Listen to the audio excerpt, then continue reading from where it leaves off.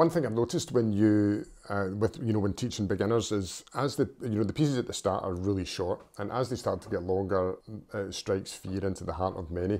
And today I want to talk about ways we can break that down for the beginner to make them a bit less daunting. As usual, I've broken this video down into chapters. If you jump to the description below, then you'll be able to click on each one of the links to get to the parts that you might find a bit more interesting.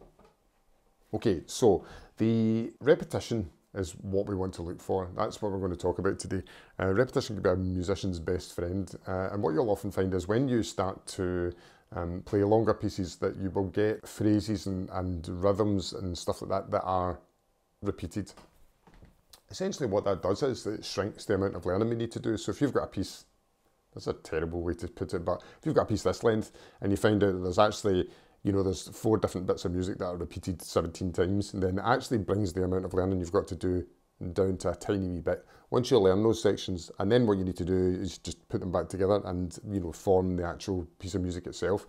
It is so much easier and much less daunting than just trying to learn it a bar at a time. Repetition can come in sort of probably 3 main forms.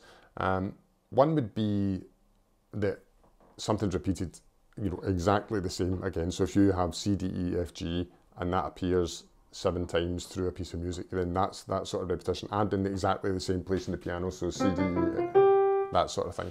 And when you see it later on, you'll see it again.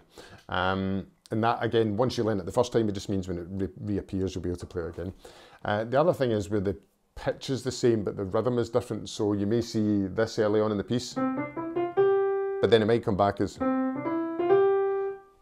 so you're still using the same fingers, you're still in the same place in the piano, but the rhythm's just slightly different. However, having learnt it the first time just makes it a wee bit easier to apply these new rhythms to it. The last one is probably where the pitch changes, but the rhythm stays the same. So if we've got C, D, E, F, G again, but at the end of a piece, the composer might want you to play it an octave higher. Right? So that's the sort of thing to look out for when you're learning new music. So let's actually do an example. The piece I'm going to use today comes out of one of the Piano Safari books. It's a piece called Shadows at Dusk. It is like 18 bars long, something like that.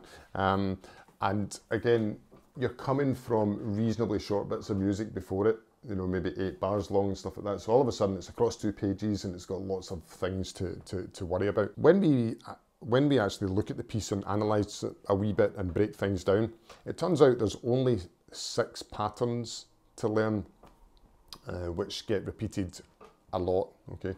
So the first pattern is this, okay? And that gets repeated quite a lot through this piece. The second pattern is this, okay? Third pattern is this, okay? Then there's the fourth pattern, which is this, okay? And then if I can find it, the fifth pattern is just a minim on C. And then if we've got 6th pattern, yeah, the 6th pattern is just this note here. Okay, so once we can play all of those, then all we need to do is kind of take them all and fling them back together, and you've got the piece put together. So if I do just if I take the first 2 patterns, right, what happens is in the first 2 bars, we play pattern 1, again, and then pattern 2. Okay, so you can see with those 2 bars, suddenly we've taken, tiny wee sections, we've repeated them and added a wee bit at the end, and it just makes it, again, it's just less to learn and less daunting. So if you find yourself stuck with a huge piece, look for repetition and try and make it easy on yourself. Okay, thanks again for your time. I'll see you in another video and have a great day. Cheers.